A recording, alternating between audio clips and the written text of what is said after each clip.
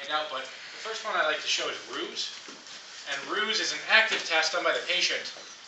It's the most sensitive test for any type of thoracic outlet syndrome, especially vasculogenic, meaning you're going to get a ton of false positives with Roos. It's very sensitive.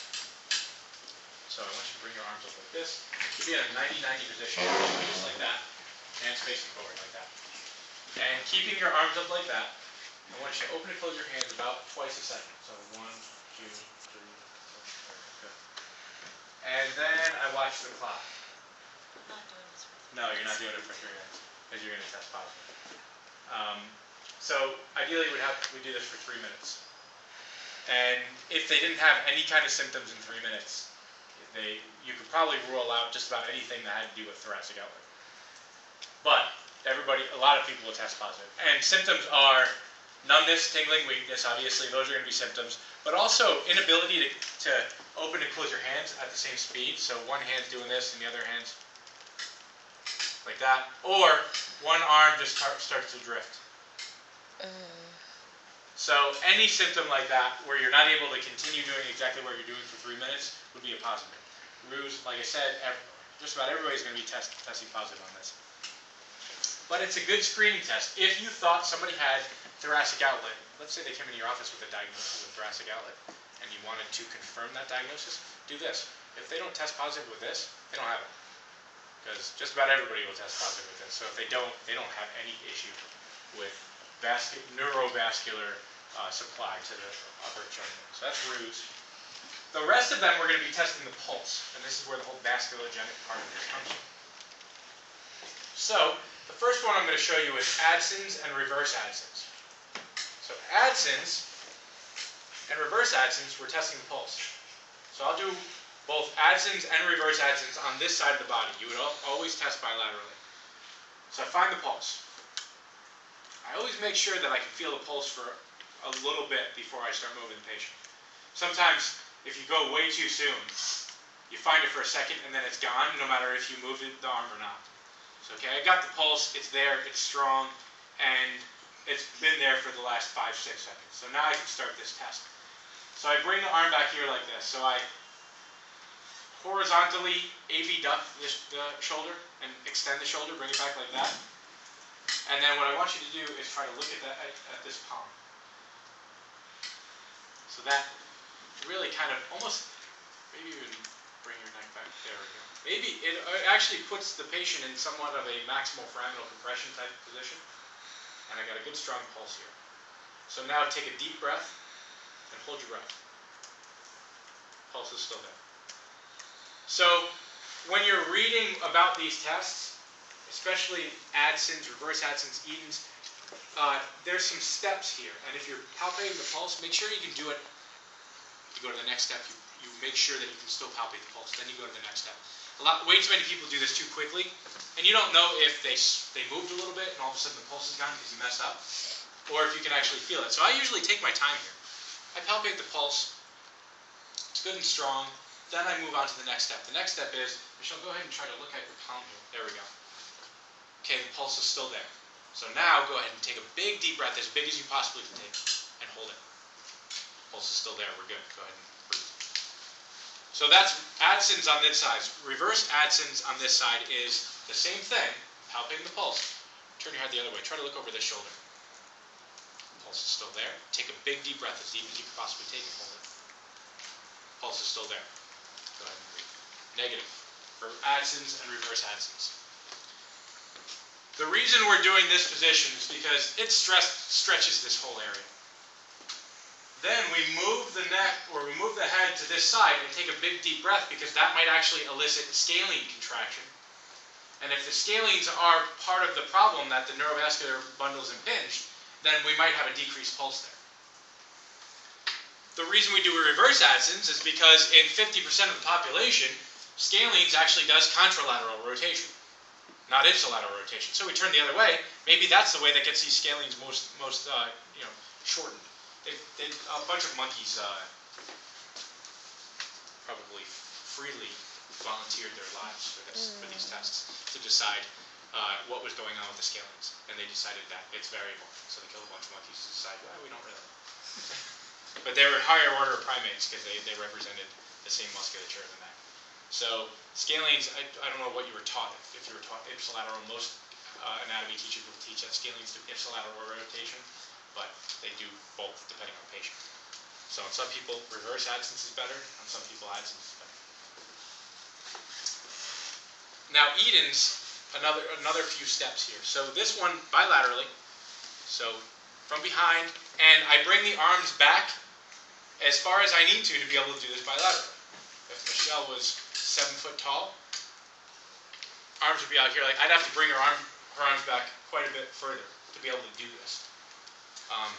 There's probably a range of small doctor, large patient where it's not going to work, but for the most part, you horizontally abduct the arms like this until I can comfortably hold both arms.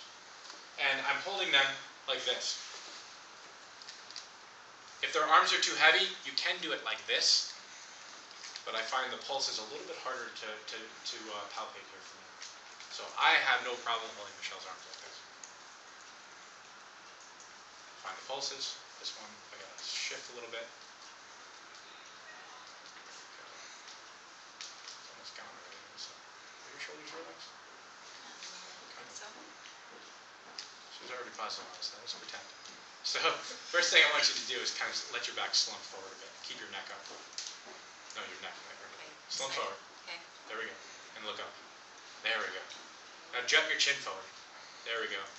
Take a big deep breath and bear down like you're doing a Valsalva. Her pulses are completely gone. Go ahead and come back up. So we got a little bit of compression. Yeah. This one went away very quickly. The other one went away. Was that part of the That's test, the Eden's. second part you did? Yeah, it's all those steps. Those aren't just the second part. It's each step is part of Eden's. Could you go through that one more time? Yeah, there's a picture of it in your notepad. Right. Not the handout, but in your note packet and sequentially. So it'll make a lot more sense too. So slump forward. Jut your chin forward. Take a big deep breath and bear down. Her pulses are already gone. So I wouldn't even need to do that far. Like if the pulses go away at like the second step, I don't need to continue because I know they're going to be gone. So there's something going on, costoclavicular issues. That's compressing that. And that could be what's going on with the ulnar nerve. Would you'd have the pulse gone on both arms, or it would just be one? It's normal to keep the pulse. Yeah, normal would be if the pulses didn't disappear. Yeah.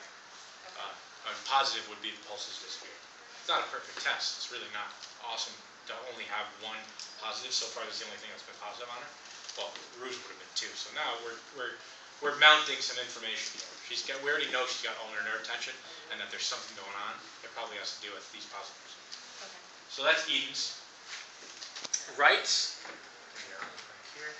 Basically the same position you start off at Eden's, but now I have to lift the arms up into abduction. So notice, everybody, raise your arms up. Try to keep your palms down and abduct your shoulders. Notice what happens at your elbows. You get about here. You can still keep the palms down, but your elbows are going to start moving. You really have to be able to do this, you have to be able to externally rotate your arms. So if you watch your humerus, when you get about here, your humerus is going to start externally rotating. And I only bring that up because when people try to bring the arms up, if you don't let the humeri externally rotate, you're going to jam their shoulders right about here.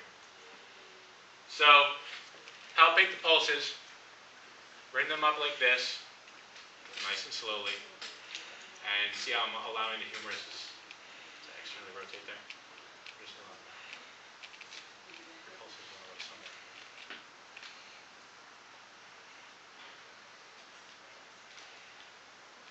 Right there. So, there's hyperabduction. That's a Wright's hyperabduction test or Wright's test.